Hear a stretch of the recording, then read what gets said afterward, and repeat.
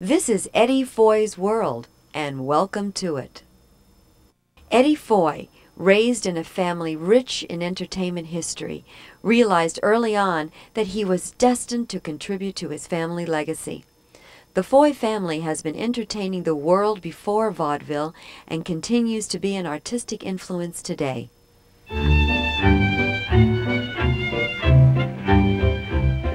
Every time I look at you, boy, you're getting to look more like a sea lion. Of course, you know what a sea lion is. Oh, yes, well, I know what a sea lion is. What is a sea lion? Sea lion? Yes.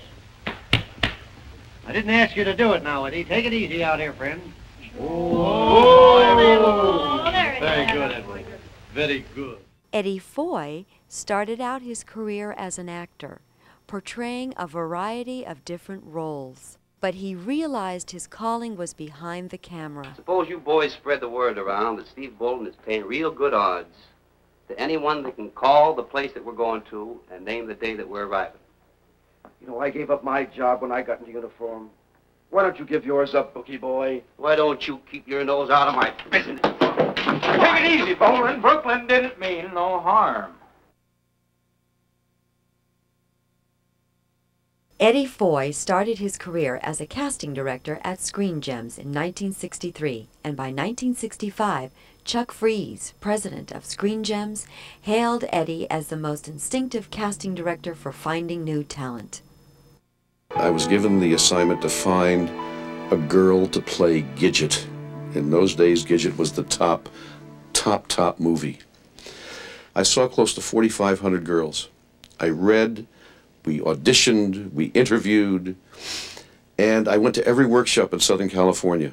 Eddie Foy III was standing outside of the workshop the first night that I came, and he asked me if I would come on an interview the next day.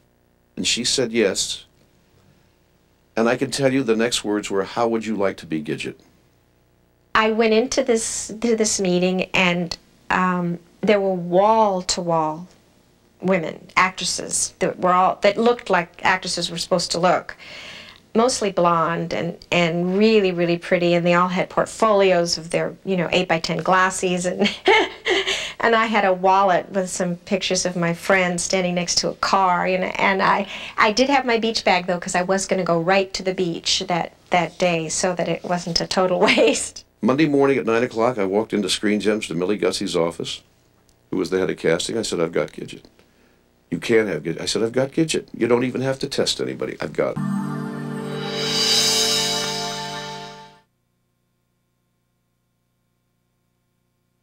I said, "What are you doing there?" He says, "I'm here to deliver some pictures to you." I said, "What's your name?" He said, "Fred Forrest."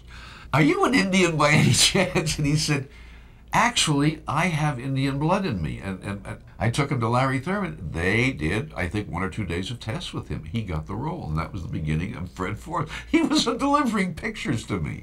And that expression, magic, does happen in our business. It does happen. And when it happens, it's wonderful. It's wonderful.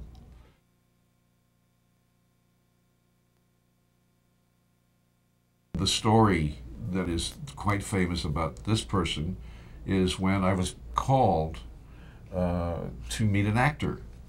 And this young actor came into my office, and I sat there, and I talked to him, and I said, "Hi, how are you?" And this is exactly the interview. "Hi, how are you?" I'm fine, how are you?" "What?" I'm fine, how are you?" "Well, what are you doing in Los Angeles, California?" Came out to, I'm going to test for a thing, and then I'm going to get back to New York, right? Play the piano. Play the piano? Play the piano. You're testing? I'm testing. What are you testing? Over here. I'm testing for a thing over here.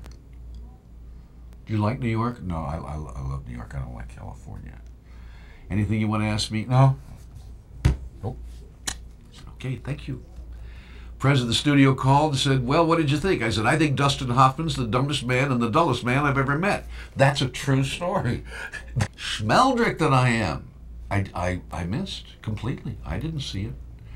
But if I may say, to get off the hook, he's just proven himself to be one of the brilliant talents of our time. The personality test can make or break the actor, unlike the acting scene. Let me tell you why. The minute that you give an actor an acting scene and they've rehearsed and everything, they're coming in pre-prepared. They're coming in to do the work. That's what we call the work. So they're giving it their all. And sometimes, no matter what happens, they miss. And you know inside your heart they're better than what you're seeing up on the screen. You will then, after the screen test is over, you will tell everybody, I'm doing another personality test because I want to get this out of this particular actor because I believe that. And 9 times out of 10, when we did that, it worked. An integral part of Eddie's legacy is to teach. Eddie loves to teach the heart and soul of the entire casting process. He counsels actors to believe that as professionals, they must be motivated by their passion, accompanied with a healthy lifestyle, and not be motivated by the glamour.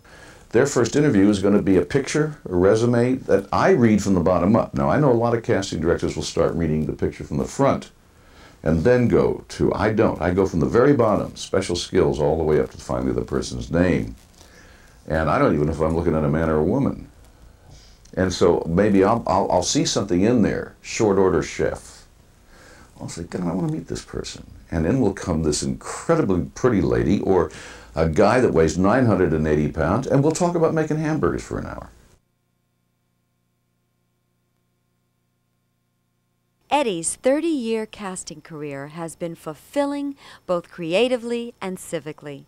He has cast some of America's most beloved television shows and dramatically acclaimed miniseries and feature films.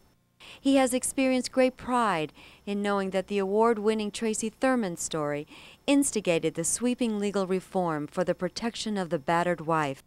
But his greatest joy is teaching students about the acting profession. The students discover within themselves questions they never would have thought to ask.